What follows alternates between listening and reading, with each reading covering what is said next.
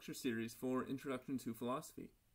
In this video, we're going to begin our examination of the dialogue which completes the set of dialogues that describe the trial and death of Socrates.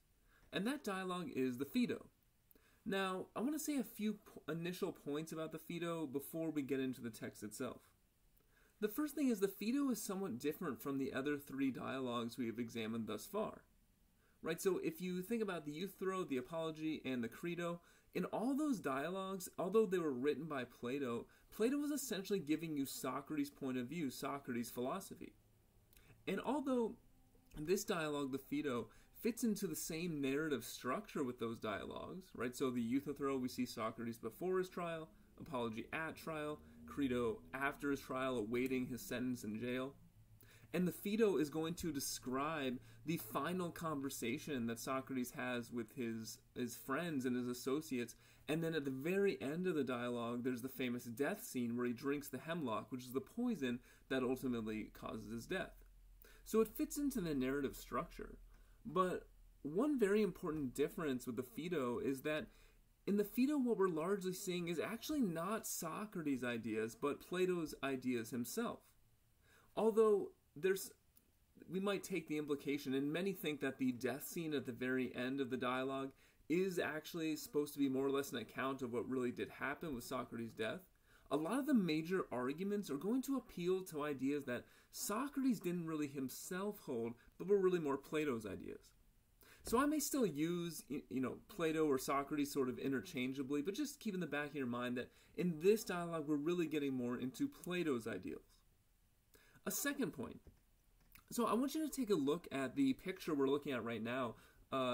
It's a famous painting called The Death of Socrates, which is supposed to be a depiction of Socrates right before he drinks the hemlock. So you can see one of his friends is very forlorn and sad, handing him the poison. You can see that everyone there is extremely upset. But you should notice two things about Socrates himself. First, he doesn't seem upset at all. In fact, he seems to be just continuing a philosophical discussion. Secondly, you'll also note that he's pointing upward. And both of these points are very important. The fact that he has such a contrast in his attitude with everyone else there. He's not saddened by his death. And also that he's thinking of things not of this world. He's thinking of where his soul is going to be following his death. Because what we see in the Phaedo are a couple of things. Socrates is going to give us some arguments for why he believes the soul is immortal. That is, he's going to give some arguments for why he thinks his soul will not die with his body, but will survive after his death. And the reason this makes him happy, the reason this makes him not sad and distraught as all his friends are, is that he actually thinks his death and the separation of his soul from his body is the only way he can finally complete his philosophical mission. It will be the final culmination of all the work he's done in philosophy in his life in this world. So those are 2 points to keep in mind. This picture demonstrates some of the major themes of the dialogue. So let's jump into the text. And what we see at the very beginning is that we have a conversation between Phaedo and Echecrates. So these two individuals, Phaedo and Echecrates, it's actually taking place after the events of Socrates' death. So when we pick up this dialogue, Socrates has already died, and we learn that Phaedo was there himself, but Echecrates was not, and he essentially wants to know what happened. And of course, Phaedo is very excited. He's more than willing to discuss this with Echecrates. He says, "I have time and I will tell you the whole story, for nothing gives me more pleasure than to call Socrates to mind, whether talking about him myself or listening to someone else do so." So we see Phaedo is, of course, a friend of Socrates, very excited to tell Echecrates what happened and recall to his mind Socrates once again. Now, there's a bit of setup at the beginning, but I want to jump to one passage in particular, which I think brings out many of the important themes and points that we're going to see in this dialogue through Socrates. So, here's Phaedo explaining to Echecrates what Socrates' overall mood was like prior to his death. And I've already told you that you shouldn't expect Socrates to be sad about his death, but notice the way he specifically explains this. So Phaedo tells us, Socrates sat up on the bed, bent his leg, and rubbed it with his hand. And as he rubbed, he said, "What a strange thing that which men call pleasure seems to be. And how astonishing the relation it has with what is thought to be its opposite, namely pain.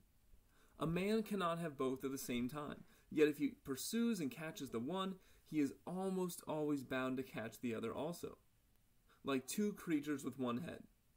So he says pain and pleasure have this sort of tandem relationship where when we seek pleasure, we eventually find pain, and when we experience pain, we eventually find pleasure.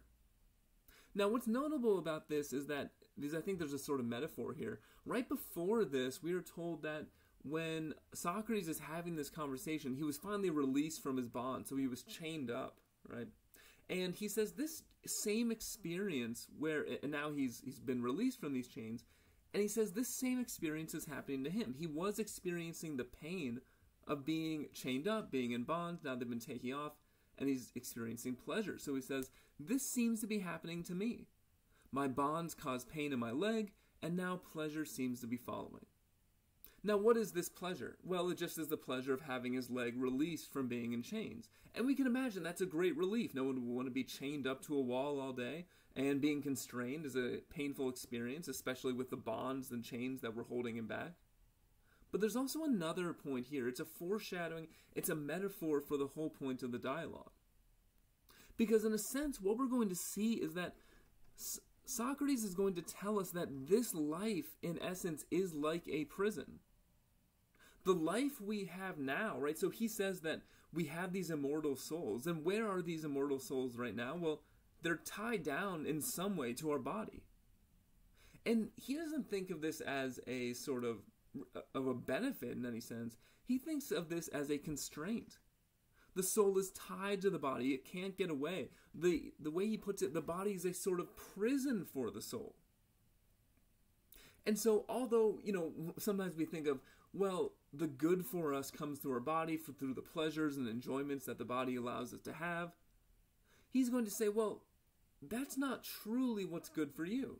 And in part, that's because if what you are is a soul, then whatever is good for your body can't truly be good for your soul as well.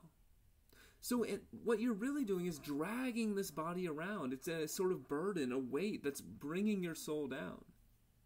And so think about this in terms of death. For Socrates, death is going to be not just the cessation of your bodily functions, but it's going to be the separation of your soul from your body. Death is the moment at which your soul is finally freed from the body and can live an immortal life in some sort of afterlife, whereas if we take the Apology seriously, Socrates believes he may be able to continue philosophical discussions. So what he's saying right here about his chains and prison is really a metaphor for what he wants to say in the dialogue. We ought to focus on the soul, we ought to focus on gaining knowledge, we ought to focus on philosophy, we ought to focus on those things which separate ourselves from our bodies. And in fact, it's only in doing this that Socrates believes he can finally fulfill his philosophical mission. Okay, so we see some of the main themes here. We see where he's going. And we can further see this connection between separating the soul from the body and philosophy when he brings up again this sophist, Evenus. Now, you might remember Evenus, he was briefly mentioned in the Apology, and Socrates there ironically mentioned him as someone who, if you would give that much money to Evenus to improve your sons, he must be a great philosopher. He must truly know how to live a good human life. Now, of course, Evenus is a sophist, so this is to be taken ironically, and the same thing is happening here too. So Socrates says, tell this to Evenus, Cebes, and wish him well and bid him farewell, and tell him, if he is wise, to follow me as soon as possible. Now, what does that mean, follow me? Well, that means follow me to death. I am leaving today, it seems, as the Athenians so order it. And Simmias responds, another of the individuals that Socrates is dialoguing with here, who was around him during his death. What kind of advice is this you are giving to Evenus, Socrates? I have met him many times, and from my observation, he is not at all likely to follow it willingly. Socrates says, well, wait, is Evenus not a philosopher? I think so, Simmias said. then Evenus will be willing, like every man who partakes worthily of philosophy. Now, there are a couple of points here. One is that, again, Socrates being ironic, Evenus is not truly a philosopher, he was a sophist, so of course he would be focused on the goods of the body, like pleasure and power and influence and fame and reputation. So for that reason, of course, Evenus wouldn't be willing to follow Socrates into death, because he would think that would be the end of the goodness of his life. It would be the end of those things which he is pursuing. But the deeper point here is that there seems to be some connection between the practice of philosophy and a certain sort of attitude toward death. Again, Socrates says here that every man who partakes worthily of philosophy and who is wise would be willing to follow me into death. And so this attitude I'm going to call the philosophical attitude toward death. What we're going to see is that for Socrates, the true philosopher has no reason to fear death. Rather, the true philosopher has every reason to look forward to death. And again, notice how different this is of an attitude toward death than we commonly see. And we saw this in the Apology as well. The average individual is extremely sort of anxiety-ridden and by death, or death can be anxiety-provoking for them. It's an extremely fearful thing. But Socrates says, no, if you've trained yourself the right way, if you've practiced philosophy the right way, if you are a true philosopher, if you understand what constitutes the good of the soul, if you understand what it means to gain knowledge, then you will be looking forward to death, because it again is the culmination of your philosophical practice. Now, this is an interesting claim, because let's say we take that seriously. Let's say we take seriously the idea that we should be looking forward to death, that the true philosopher should embrace death. Now, what practical implications might that have? Because you might say to yourself, well, if a true philosopher should embrace death, then does that mean that the true philosopher should end his or her own life? Ought the true philosopher to commit suicide? Another related way, you might say, well, if we ought to be embracing death, then what is in fact wrong with killing another person? If death isn't a bad thing, then how is it bad to kill another? But we commonly think that killing or murder is among the worst possible crimes. Now, the idea of killing another person, of murder, doesn't come up, but the question of suicide, the question of ending one's own life, does come up. So the question is posed, yet perhaps he will not, or Socrates says, yet perhaps he will not take his own life, for they say that is not right. Then Cebes asked another of the interlocutors, how do you mean, Socrates, that it's not right to do oneself violence, and yet that the philosopher will be willing to follow one who is dying? So there seems to be a tension here. If the true philosopher should follow those who are dying, if the true philosopher should embrace and accept death and look forward to it as a culmination of their philosophical work, then why would it be wrong, why would it be a bad thing to end one's own life? Yet Socrates suggests it is. Now, before we get to his response, I want to make a little more clear just why this is a problem, why this tension exists between the claim that death is good for us in some sense, but suicide is wrong. Because these concepts will also be helpful as we move through the rest of the dialogue. So to see just how this tension comes about, first I want to consider the following question. I'm going to call it the survival question. So the survival question just is, will I survive the occurrence of some event E? Okay, so just some event, that we'll call it E. So you can ask this about anything. Sometimes we say this in like a sort of colloquial sense. Maybe you have a meeting at work, you come up like, oh, I don't know how I'm going to survive this meeting. Or, you've got a class, you're not looking forward to, how will I ever survive this lecture? Now, usually that's sort of an ironic or colloquial way of speaking. But in general, if you take that statement seriously, the question is, am I still going to exist after this meeting? Am I still going to exist after this class? And the humor in that comes because we think, well, of course you are. But it's worth being quite precise about just what we mean about survival, because that explains why we find those statements humorous. So what we mean by the concept of survival is, some person P survives some event E, if and only if P continues to exist after E occurs. So when you say, oh, how am I going to survive this meeting? Like, you know in your back of your mind you really will. You're using it in a humorous way. But you might also use it in a more serious way. Right? Suppose there was a car crash. And the question is, well, were there any survivors? Well, what you're saying is there were people prior to the car crash who at time 1, we'll say, who say, I exist. At time 2, this event occurs, the car crash. And if there are survivors, then there are people on the other side who are saying, I still exist. I survived the crash. Okay, so that makes sense. That's a sort of common sense way of thinking. We say car crashes are bad, but we can survive them. There's all sorts of events that we can survive, that we can continue to exist after they've occurred. But now, think about the concept of surviving one's death.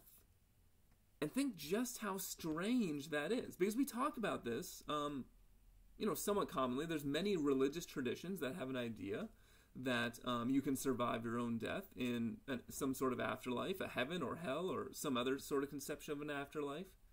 Plato himself thought that we could survive our own deaths. He's going to argue in this very dialogue, in the Phaedo, that the soul is immortal, that it lasts forever. But what in the world does that even mean? What does it mean to say that you're going to survive your own death? Because wait a minute, I thought death was the end. I thought the death was the end of us. So use this same schema. At T1, there's a person that says, I exist. Then they die at T2. And at T3, then they say, I still exist. I survived my death. Well, how can you survive your death if death is the end? So I bring this up because it should force us to think about a couple of questions, and there's really 3 main questions here, I think, that we're going to need an answer to from Plato. So if death is the sort of event that we can survive, then one, we might wonder, what does it mean to die in the first place? Because death can't simply mean the end of us. Death has to mean something more specific, because if it means the end, we couldn't survive it. So we need to know, what does Plato mean by death? 2, if death is the sort of thing we can survive, then what reason do we have to fear death or value our life? Now, in a certain sense, we've already seen Plato says we don't actually have a reason to fear death if you are a true philosopher. But that brings up another question. What is the value of life? What is our purpose in this life? If the true philosopher can look in death and say, that's a good thing for me, that will constitute the culmination of my philosophical work. And then finally, if death is the sort of event we can survive, we have the remaining question that I posed earlier. Why would it be wrong to commit suicide or murder another person? In this video, we're going to focus on question 3. But in the remainder of the Phaedo, those first 2 questions especially will become very important. Okay. Now, I told you that Socrates suggests that even though death is good for the philosopher, we ought not to commit suicide. And he gives 2 different reasons. The first reason is in this passage. Indeed, said Socrates, it does seem unreasonable when put like that, but perhaps there's a reason to it. There's the explanation that is put in the language of the mysteries, that we men are in a kind of prison, and that one must not free oneself or run away. Now, as I told you, Socrates does in fact believe something like this. He thinks the body is a sort of prison from which we need to escape, and it's a prison which we escape gradually through the practice of philosophy, and that finally comes to fruition with our death. So in some sense, the remainder of the dialogue can be seen as filling out or fleshing out this first reason. So I'm not going to say too much more about that. Really, the rest of the dialogue is about this idea that the body is like a prison. But he also gives a second reason. However, Cebes, this seems to me well expressed, that the gods are our guardians, and that men are one of their possessions. Or do you not think so? So he gives a second reason. He says, well, it would be wrong for us to commit suicide, even though death is a good thing for us, because we do not own ourselves. In fact, we are the property of the gods. And this is the point I want to look at. And in terms of how Socrates is reasoning here, I would explain his reasoning in the following way, with the following 3 premises in conclusion, which I'm going to call the argument from property ownership. So P1, people are the property of the gods. Now, we've already seen that just in the previous statement that Socrates seems to express this, because he says the gods are our guardians and we are their possessions. And this is not at all a view that's unique to Plato. In fact, we can see it expressed later in the famous Catholic philosopher St. Thomas Aquinas in his argument against suicide. So here's Aquinas speaking in a more contemporary monotheistic or Judeo-Christian tradition. And he says, because life is God's gift to man and is subject to his power, who kills and makes to live. Hence, whoever takes his own life sins against God, even as he who kills another slave sins against that slave's master. And as he who usurps to himself judgment of a matter not entrusted to him. So notice what Aquinas is doing here. He's saying that he's comparing our relationship to God to the relationship between a master and a slave. And he's, in fact, says that human beings are the property of God. Now, this is an idea we're going to come back to later, because the very idea that Aquinas is comparing our relationship to God to what we accept now as a fundamentally evil relationship between human beings. Namely, the idea that one human being can own another of slavery is a fundamentally morally corrupt and evil practice. But he's comparing that relationship to our relationship with God and saying that we are like the slaves of God. We are the property of God. So we'll come back to that idea momentarily, whether that's problematic. But first, just notice that this idea that people are the property of the gods, or people are the property of God, depending on what tradition you're talking in, this idea is an idea with deep roots that's somewhat commonly held. So that's the first premise. We are the property of the gods. Second premise. It is wrong to destroy another's property unless the owner of that property indicates there is a necessity for that property to be destroyed. And this seems reasonable, right? I mean, if somebody owns a piece of property, you can't just go around destroying it. Now, maybe sometimes you can destroy it, but you might say, well, we need the permission of the owner before we can destroy this thing. It would be wrong, for instance, to just bulldoze someone's house that you didn't like because you thought it was an ugly blight on the neighborhood, without at least, getting the permission of the owner of the house. And Socrates expresses this similar idea. He says, would you not be angry if one of your possessions killed itself when you had not given any sign that you wished it to die? And perhaps then, put in this way, it is not unreasonable that one should not kill oneself before a god had indicated some necessity to do so, like the necessity now put upon us. Now there's a couple interesting things here, because on the one hand, Socrates is saying, look, we're the property of the gods, and we can't destroy the gods' property without their permission. But on the other hand, he actually indicates that the gods have given their permission in some sense for him to die. Because he says now he's under a certain sort of necessity to die. And what is this necessity? It's the necessity of the punishment given to him by the state. And so, to a certain extent, what Socrates is saying here is, in general, no, it is not okay, it is not morally correct for us to end our own lives because we're the property of the gods. But he actually thinks in this case, it is okay for him to end his own life. And what this means is that he conceives of his death sentence as a sort of suicide. Now, why is that? Well, think about the way in which it's going to occur. The government of Athens is going to provide him with the hemlock, the poison, and he will be the one administering it to himself. He'll be the one drinking it. So there's a philosophical question here about whether that constitutes suicide. Is it suicide to take an action that ends one's life if in fact that action is one that's forced upon you or commanded by the state? Socrates apparently does consider this to be a suicide, because he says this is an exception where I'm allowed to destroy the property of the gods because they've said this is necessary because the state has commanded it. But in general, he's saying, without that sort of specific circumstance, without a sign that this is that the gods have said this is necessary, it would be wrong to take our own lives, wrong to commit suicide, because again, we are the property of the gods. Okay, so we have those two premises. People are the property of the gods. It's wrong to destroy another's property unless the owner says it's okay. The third premise, suicide causes the destruction of one's own person. Okay, and this seems pretty reasonable. It seems to be just the definition of suicide, although things are a little more complicated than they might first appear. So we're going to come back to that premise as well. Okay, so here's the basic argument. People are property of the gods, can't destroy the gods' property. Suicide causes destruction of the property of the gods. Therefore, it's wrong to commit suicide unless the gods have said it's okay. And Socrates does think in his case they have. So, what do we think about this argument, right? And to help us think about this, I want to take it one premise at a time. And I want to look at each of these premises and see whether there's actually sufficient reason to believe they are true. Now, let's start off with premise 1. People are the property of the gods. And for sort of ease and sake of convenience, and because all these points will also apply to a monotheistic context, I'm also just going to talk about the idea that people are the property of God.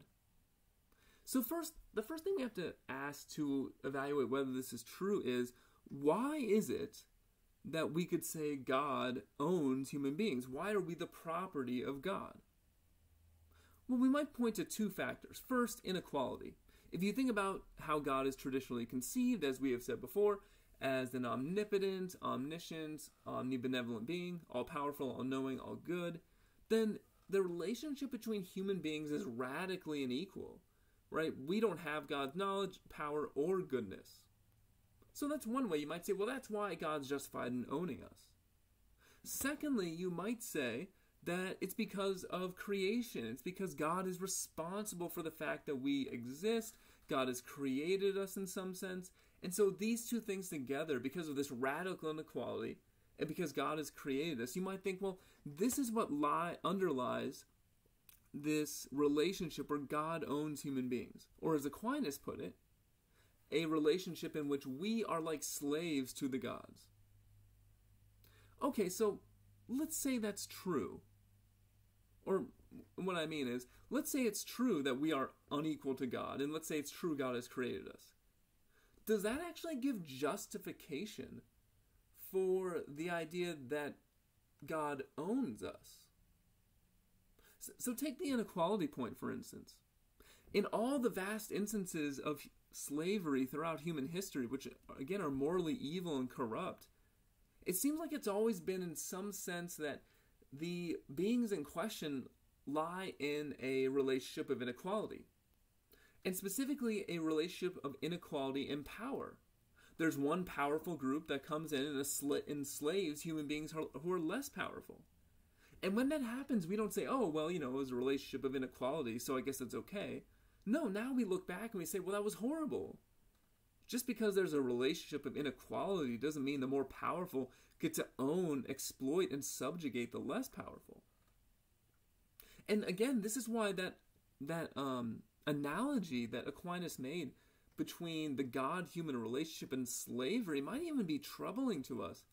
We might say, well, if God is all good, how could he possibly enter into a relationship of slavery with human beings if slavery is fundamentally an evil? Okay, so now there might be a way to get around this, because you might say, well, look, God isn't just more powerful than us, he's also more knowledgeable and also all good. So whatever sort of slavery that God holds over human beings, it's not a morally evil one, it's a morally benevolent one. God knows what's best for us. In addition to being powerful, God is also all good. So God wouldn't misuse this power. So we might say, well, yeah, it's maybe somewhat discomforting at first, but when you understand how God is different from very powerful human beings, maybe that's not such a big issue. But what about the second point? Do we think that the idea that just because God created us, this would entitle God to have ownership over us? And here we can think of another analogy. Notice that in a sense, parents are responsible for the creation of their children. And although parents have very wide ownership right, well, in a certain sort of way, right? We sometimes speak in a way that parents own kids, right? We say, oh, you have a kid. Oh, is that kid yours? But we don't mean that in a real strong sense. We don't think kids are actually a parent's slaves. If the parent mistreats the child can be taken away. So, and in fact, there's all other sorts of ways in which although we speak in this way, we don't really think that parents own their children, even before, for instance, the child is 18 or able to make decisions for themselves. So a commentator, a philosopher, Michael Colby, who's thinking about this argument, gives the following explanation of why it is that would be very strange to say that parents own their children. So he says, but opponents of slavery have consistently argued that human beings are not the sorts of things that can be owned. Similarly, children were once thought of in many cultures as the property of their parents, yet many of us now think that even though parents have many rights with respect to their children, they don't have property rights. Indeed, if parents did own their children, then parents would presumably have the right to treat their children the way they treat other forms of property. To take this claim to its logical conclusion, if children were property, parents could sell them, discard them in the trash, or kill them and eat them. So if neither children nor slaves are property, what reason is there to suppose that human beings in general are property, even God's property? So there are some problems here. It's not clear that it's really morally legitimate to say that an all-good God would have slavery rights, ownership rights, over human beings. So there are some problems with premise 1. But, okay, let's suppose we accept premise 1. Let's say, okay, people are the property of the gods. Let's move to premise 2.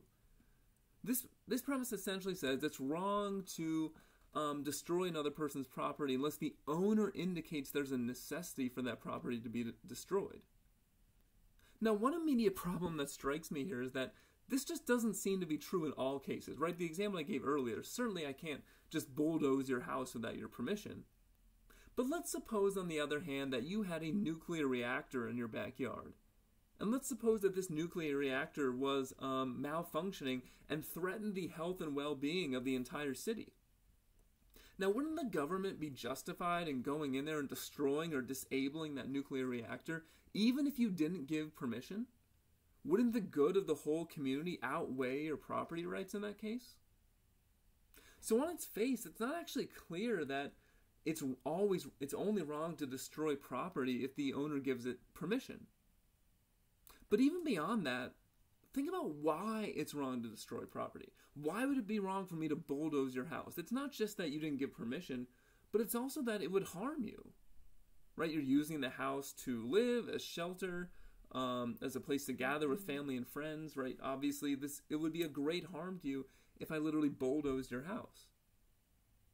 But how in the world can we harm God by harming God's property, which are human beings? So Colby also explains this point. He says, but how would stealing God's property by killing yourself harm God? Many believe that God is immaterial and omnipotent. That means not a material thing and all-powerful. However, if God is immaterial, then it becomes mysterious what need or want is served by his owning us. So needs and wants and desires, these are things of the body. But if God has no body, then how is he harmed by his property being destroyed? And similarly, how then would killing us destroy something of value to an immaterial God? Similarly, if God is omnipotent, then God could simply create anew any person who killed herself. Hence, for an omnipotent God, there are no scarce goods. Why does this idea of scarce goods matter? Well, property is only beneficial to us, right? It only harms us to have our property destroyed if that property is scarce, right? So if you have some food in your house and someone steals it, but you literally have an infinite supply of food right there in your fridge that just keeps regenerating, it would hardly be any sort of harm to you. But for God, there is no limits to the amount of human beings that God could create. There is no sense in which God has a body that would give him sort of desires and needs in the same way that human beings do. So if the harm of destroying property is the harm that happens to the owner of that property, it's not clear how God could possibly be harmed by having his property destroyed. So here's another very odd point. So in order to make this argument work, we need to have some explanation of why God would care about the destruction of his property. But let's say we accept those two premises. We say people are the property of the gods, and we say it's wrong to destroy another's property unless permission is given. Let's say we accept that. There's a final difficult point, which is going to, and this point will be very important as we continue in the dialogue. P3 says suicide causes the destruction of one's own person. But notice how at one point in the dialogue, Socrates defines death. He says, "Is it, death, anything else than the separation of the soul from the body?" So here's how he defines death. Death occurs when your immaterial soul separates from your body. So another way to think about it is what we're calling death is really just bodily death. It's really just the point at which your body ceases to function. But your soul continues to live on. And most notably, as we've seen, Plato believes that what makes you who you are is your soul. That's what allows you, again, to survive your death, to continue existing after your death has occurred. But if your soul continues to exist, if you can continue to exist after your death has occurred, then it doesn't seem that suicide would actually cause the destruction of your own person. If what the gods own is your person, is what makes you who you are, then presumably what they really own is your soul. But if suicide doesn't actually cause the destruction of your person, then you haven't even caused the destruction of the property of the gods in the first place. So all in all, I think this is actually somewhat of a strange argument for Socrates to make. I think it's strange because by his own lights, we don't actually die when our bodily death occurs, so we haven't destroyed the property of the gods. And for this reason, I think probably for Socrates, really the more compelling reason to not commit suicide is that there is something important and vital that we need to do in this life that makes death the culmination of our experience, that makes death something to look forward to for the true philosopher. Now, what that very important task is in this life is something we'll have to see as we continue through the Phaedo. So I will stop there, and we'll see what that task is as we continue on. I hope this video was useful, and I will see you in the next video.